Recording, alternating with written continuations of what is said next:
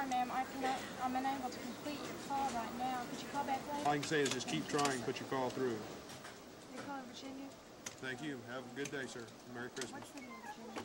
The Commission was able to place most of the charges, the increased rates, on competitive, non-basic services provided by Bell, with the balance of those increases going to non-competitive, non-basic services, and as a result, the monthly telephone bill which the customers of Southwestern Bell receives will not be affected by this rate order.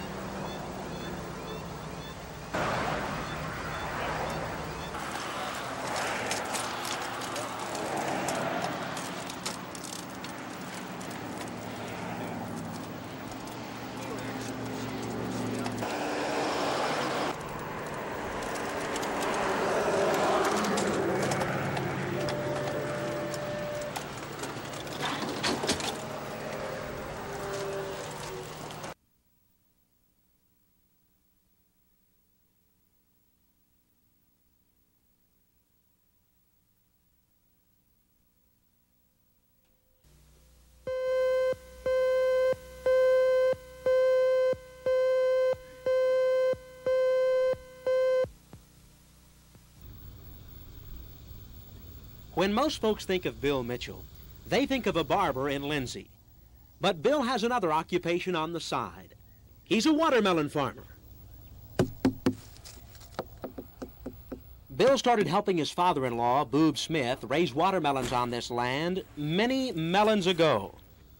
This farm is located near the Kreiner community in McLean County. Bill says this year's watermelon crop is down about 50%. He blames the dry weather, and he says the number of melons planted is down considerably. And he feels it's because so much manual labor is required to raise watermelons. Watermelons, they taste so sweet. Watermelons, they're so good to eat. From a little seed in the ground, they'll grow big and round. It takes a while to pick 'em, but it's a pleasure to eat 'em. Watermelons, they taste so sweet. Watermelons, they're so good to eat. I tell you, that really is. Do you think there's an art to raising good quality watermelons? Yeah, there is, as far as knowing when to plant and when to spray and what varieties to grow. There's quite an art to it. What seems to be the most difficult problem you have when you're raising watermelons? Trying to get a stand early in the spring, getting them up is the biggest problem we have. Watermelons, they taste so sweet. Watermelons, they're so good to eat. Everybody likes them, even the crows. It takes some work to keep them away, but that's how it goes. It takes a while to grow them, but you can bet he's proud to show them. The watermelon man is always in demand, 'cause watermelons, they taste so sweet. Watermelons, they're so good to eat.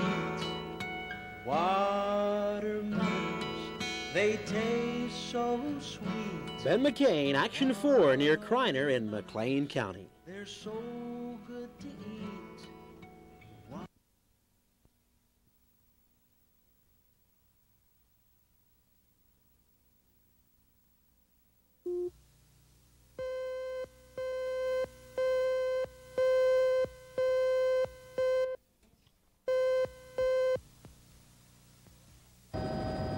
Fort Cobb Reservoir supplies drinking water to Chickasha, Anadarko, and other communities.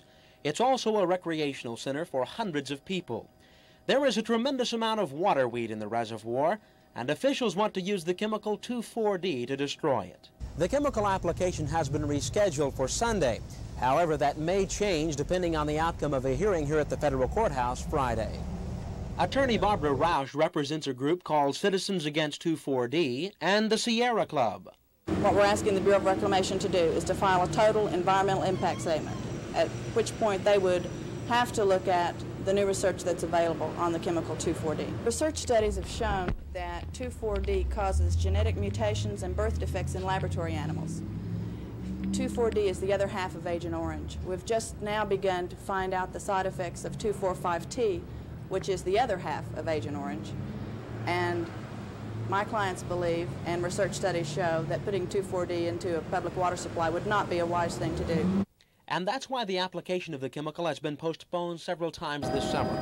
However, officials at the reservoir feel it's necessary. In fact, they say the water weed is a hazard to boaters, skiers, and swimmers, and they don't feel the chemical will be harmful to the water supply. Ben McCain, Action 4.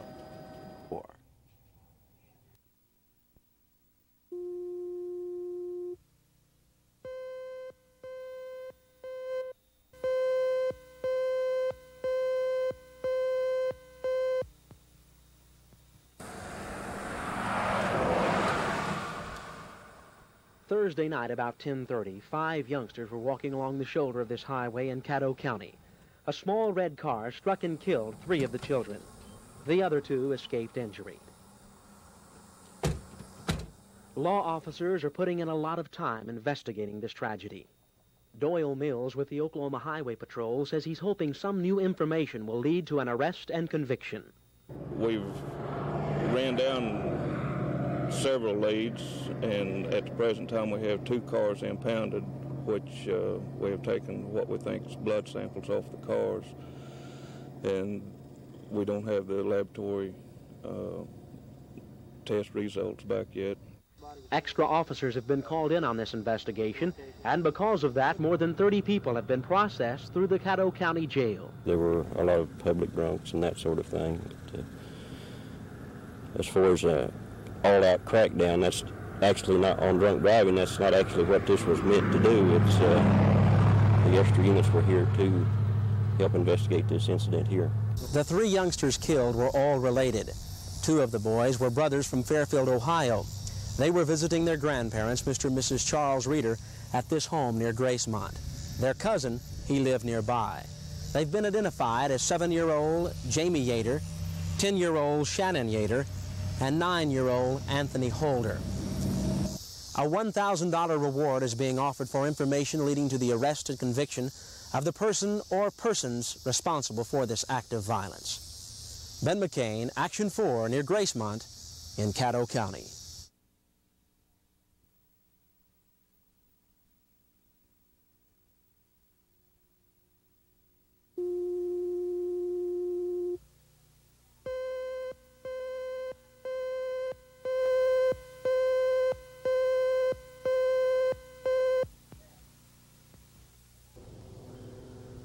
About 12 o'clock Tuesday morning, in Norman's exclusive Brookhaven area, Bob Moore of Cadillac fame thought he heard someone trying to break into his house. He called Norman police. When they arrived, they almost immediately arrested a suspect in the hallway. They searched the house and later found another suspect hidden in a closet. Norman police officer Roger Jennings was placing the cuffs on the second suspect when he broke away from him and ran out the back door. Jennings pursued him, fired 3 shots, 2 of them hitting the suspect. An ambulance was called, but by the time it arrived, the suspect was already dead. Killed was 18-year-old Randy Henson. Today, the Cleveland County District Attorney's Office cleared Officer Jennings of any wrongdoing. After reviewing the facts, it was 2 things were apparent, and that was that he was definitely in the process of apprehending a fleeing felon. The suspect had a large amount of cash on him that belonged to Mr. Moore and was in Mr. Moore's money clip and found on the body. And secondly, that the officer had reason to believe that he was armed and dangerous. But only about 2 blocks away from where the unfortunate incident occurred, Randy Henson's mother does not think the shooting was justified. She thinks that it was a culmination of 3.5 years of police harassment. The judges There were already 2 burglary charges pending on young Henson, but his mother says they were trumped up by a police department out to get her son. They'll decide that we're going to get this particular child. I mean, that's been told to me from juvenile authorities right on up to judges, and along with their sympathy, it's too bad it had to be Randy that they've selected this time. That's why I'd like to get something done before they have time to select someone else to take his place. Randy Henson's funeral is scheduled for tomorrow at 1 p.m. However, it won't be held here at Norman's IOOF Cemetery. He'll be buried somewhere near Slaughtersville because, his mother says, she doesn't want to lay him to rest in the town that hounded him. Ted Brown, Action 4 in Norman.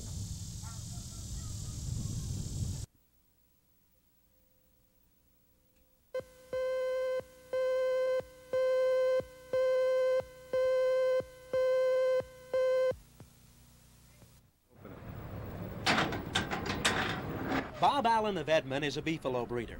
You're probably wondering, what is a beefalo? Well, this is a beefalo. Promoters of this breed say it's 3/8 bison and 5/8 bovine. About 100 members of the International Beefalo Association are meeting in Oklahoma City this week. They're hoping to develop a good promotional plan for their breed. The president of the association says there is a definite advantage to raising beefalo. We think the biggest advantage of beefalo is their ability to convert roughage to meat. Right now, the American cattleman is feeding a lot of expensive grain to produce meat. We can feed less grain and more roughage and produce meat that meets consumer acceptance. Hey, partner. But a number of cattlemen in the country say the entire beefalo program is a farce. President Eubanks admits there are a lot of critics, and he says that's because there just isn't an abundance of scientific evidence on the beefalo. However, he added, that's going to change. Ben McCain, Action 4.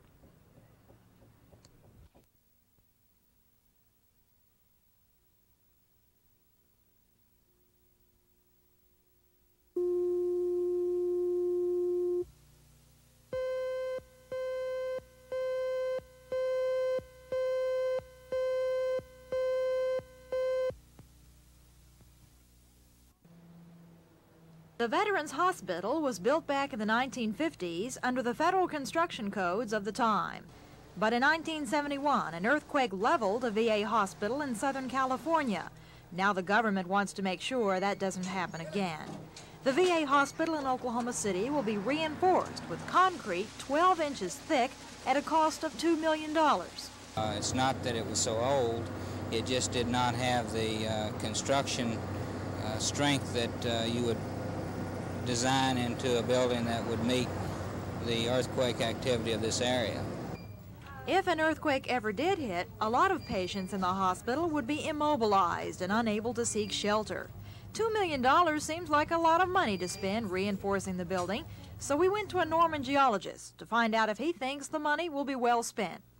That because of the high incidence of earthquakes in Canadian County, and because this also has been an area in the past of a large earthquake, that it'll be money well spent.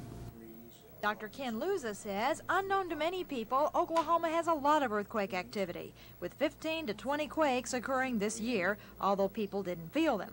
He says there are 4 particularly prone areas, and Oklahoma City is right in the middle of them. There's a high frequency of earthquakes that occur in Canadian County, in this region of the state. The largest known earthquake occurred in this location on the map in April of 1952, and it was felt as far north as Des Moines, Iowa, and as far south as Austin, Texas. 1952 is a long time ago, and another big earthquake could be due. But in the meantime, the Veterans Hospital is bracing itself. There you go, that's perfect. Bella Shaw, Action 4.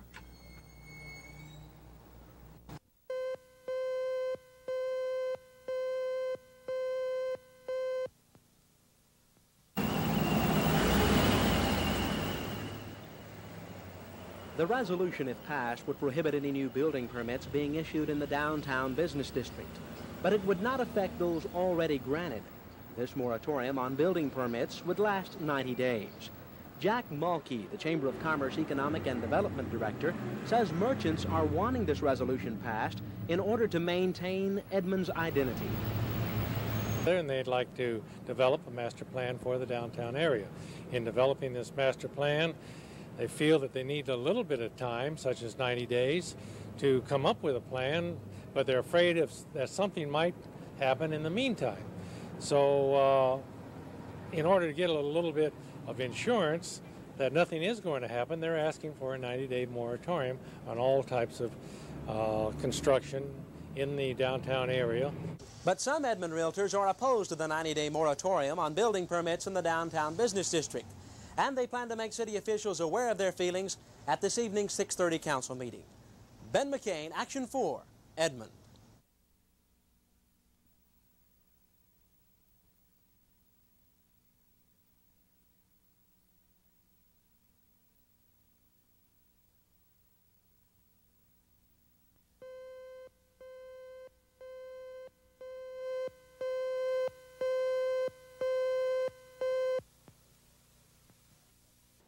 I think the legislation that was passed by Congress, both in the tax bill and also in the reconciliation bill, were probably two of the most significant pieces of legislation that passed this country probably in the last 40 or 50 years. Senator Don Nickles had a lot of good news for Oklahoma taxpayers, especially oil producers and royalty owners. The tax cuts approved today will save them hundreds of millions of dollars. Well, for persons who have royalty incomes, basically of less than $25,000 a year, will pay no windfall profits tax. They'll still pay personal income tax, but they won't pay windfall profits tax. And then in the year 1985 and 86, when it goes to 3 barrels per day, that figure will increase to about $38,000 a year before they have to pay windfall profits tax. So I think you realize the significance. But the heart of the tax bill is a 3-step permanent reduction in individual income tax rates. Both rich and poor alike will get a 25% tax reduction over the next 3 years. The first cut comes in October. For the majority of people, the wage earners, the working people of this country, I think it's going to be a real boom for it. It's going to let people keep a little more of their income. Nickles also told reporters that the ceiling on the inheritance tax quadrupled from $150,000 to $600,000.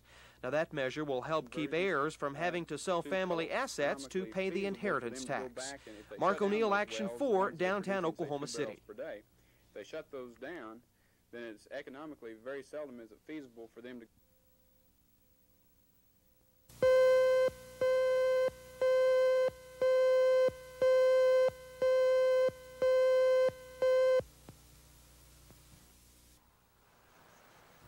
I'm Bella Shaw.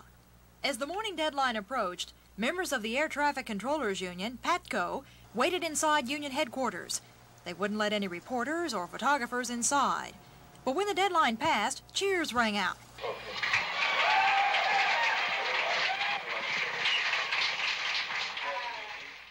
We were able to find out what happened from AFL-CIO State President Joe Johnson. No, there were no sobs. There was looking at the people's faces, they were determined, and they cheered that 10 o'clock had come, and it was a deadline that they, no doubt, they feared, but they're ready to fight the battle. Most of the controllers and their families have been afraid to talk about the strike. There is a restraining order forbidding comment. They could go to jail. But that didn't keep one man from holding a news conference to state their position. We, the air traffic controllers of the state of Oklahoma, are on strike against the unsafe conditions of air travel in the United States. We are unified in this effort and are strong. Although very few of the striking air traffic controllers have returned to work, we are still of one accord. We believe our fight is justified and our cause is right. Bray was asked, what do they do now? The strike just isn't over whenever I'm fired. I have nothing else to do. I haven't been trained anything. I will eat, I will sleep, I will survive. So the members of PATCO remain firm to strike, saying the American people will suffer for it, that the airways will no longer be safe. But this isn't the final chapter in the strike story. It could drag on for many months to come with legal battles. Bella Shaw, Action 4 at the union headquarters.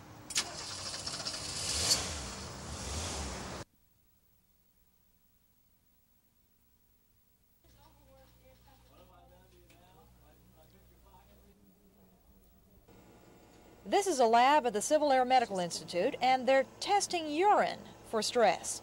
Numerous chemical studies are conducted to see just how much stress is involved in being an air traffic controller. These lab technicians can measure the amounts of certain chemicals the body releases in pressured situations. The medical people here measured the stress levels of controllers all across the country and found the stress levels no different than the stress levels of other high-pressure jobs. They're not under any unusual or extraordinary level of stress. Now, if you take individuals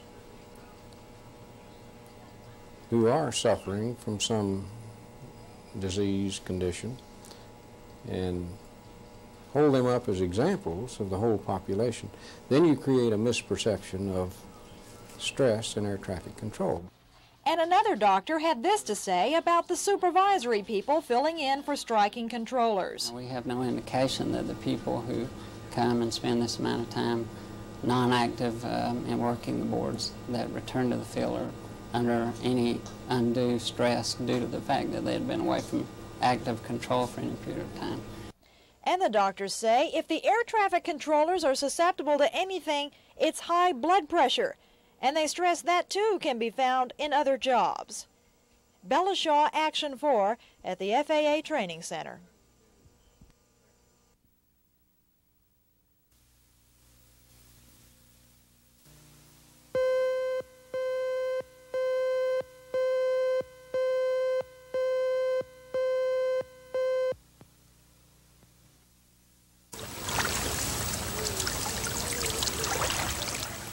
Officials at Fort Cobb want to destroy this water weed. They say the chemical 2,4-D will do the job. In fact, they know what the herbicide can do.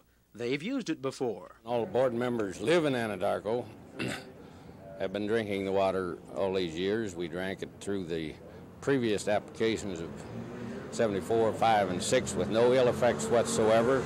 The chemical itself is health hazardous. Citizens Against 2,4-D definitely believe that. And that's why they've protested the chemical application. They don't want it in their water supply. But reservoir officials say if they aren't allowed to destroy the weed, it will affect the quality of water, and it will continue to be a health hazard to those involved in recreation at the reservoir. If the judge rules in favor of the application, officials would be free to use it in other Oklahoma lakes. Ben McCain, Action 4.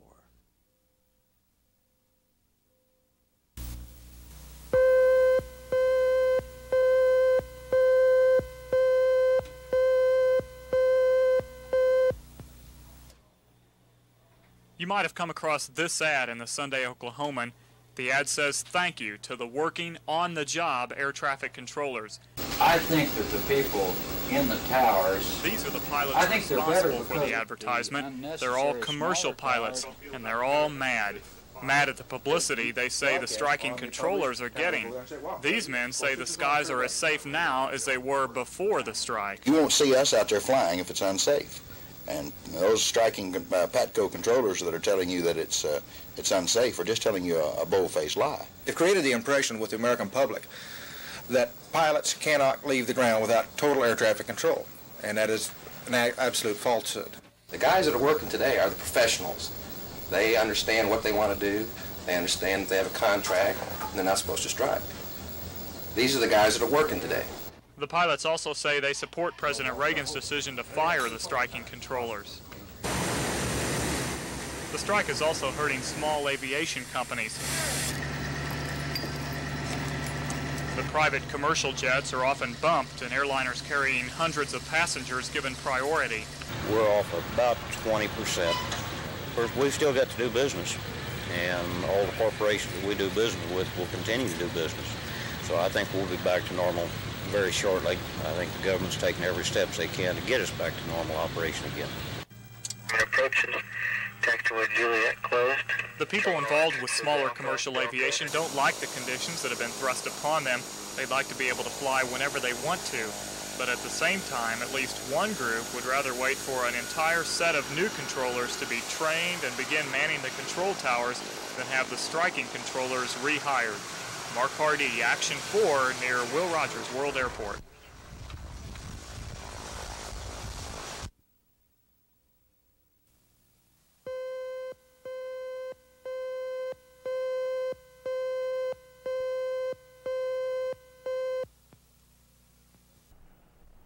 The unfriendly skies over Canada have had little effect on Oklahomans' air travel. Several airlines that serve Will Rogers World Airport book connecting flights to Montreal, Toronto, and Europe. But a check with local reservations agents showed no delays in Canada or Europe-bound flights. Airport advice for international travelers remains the same as for domestic passengers. I think our best advice that we could offer air travelers in Oklahoma trying to get into the European marketplaces would be to stay in close touch with our carriers. The airlines right now are displaying a tremendous ability to accommodate the air traveling public. Put your trust in the U.S. carriers. World travelers who fly out of Oklahoma City have an advantage over flyers who depart from the East Coast. Most international flights in this part of the country fly nonstop from Dallas instead of New York, thus avoiding Canadian airspace. Scott Wallace, Action 4, Will Rogers World Airport.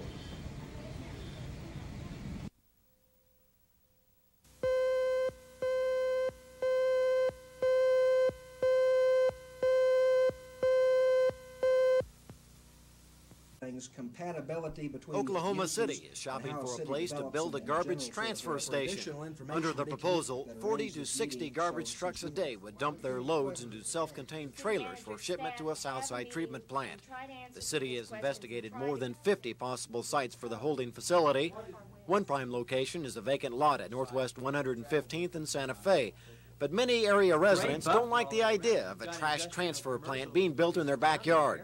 You still haven't pointed out to me why the site at 115th and Santa Fe, which is right next to residential areas, is a much better site than the site down there at Wilshire and Western. It's going to cost you more dollars out of your pocket and mine to buy that site and to manage it over the next 25 years than it will the site at 115th and Santa Fe. Number two, it is not located on a 4-lane road. It's located on a 2-lane road because to get to this site from the west, which is where the bulk of this refuse will come from, you have to come through the Nichols Hills area, which it has a 2-lane road throughout that area. Of course, no action was taken tonight. Tonight's meeting was merely informational. However, the Oklahoma City Council is committed to a Northside garbage transfer station, and they will decide at their August 25th meeting whether to put that transfer station here at 115th and Santa Fe or somewhere else on Oklahoma City's north side. Scott Wallace, Action 4, Northwest Oklahoma City.